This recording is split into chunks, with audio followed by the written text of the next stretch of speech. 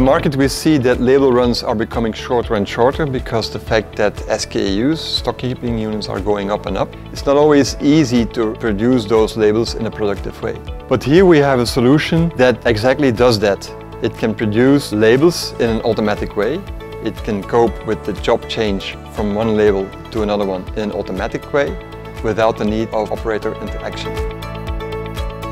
We are printing today on PP white from Basson. We run that into the machine. The machine is the Xeikon 3300, which can print in 5 colors.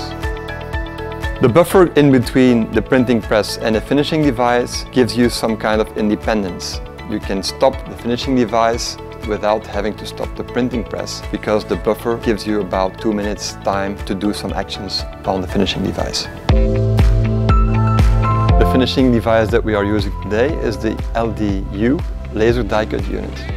What we are doing is applying UV varnish, then die cutting with the help of a laser unit, slitting and rewinding the finished rolls. What makes this solution so unique is that we can switch from one label to another, not only in printing it, but also in finishing it. The laser unit will automatically change its shape that it cuts when the shape of the label changes. You see that the laser die-cut unit slows down temporarily when it changes from one label shape to another. But this is no problem because there is a buffer unit in between the Xeikon printing press and the laser die-cut unit. One unique aspect of the X800 digital front end is that we are doing impositioning after the rip.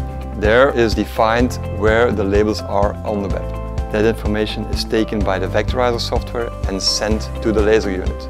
On the web, the press will also print a barcode that will vary depending on the shapes of the labels. That barcode will be read by the laser unit, so it knows exactly what shape to cut at every specific moment.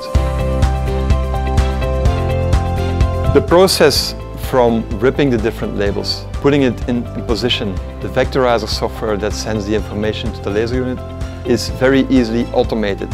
And as such, there is no operator action anymore needed. So this makes this solution a very unique solution to print short-run labels in a very productive way.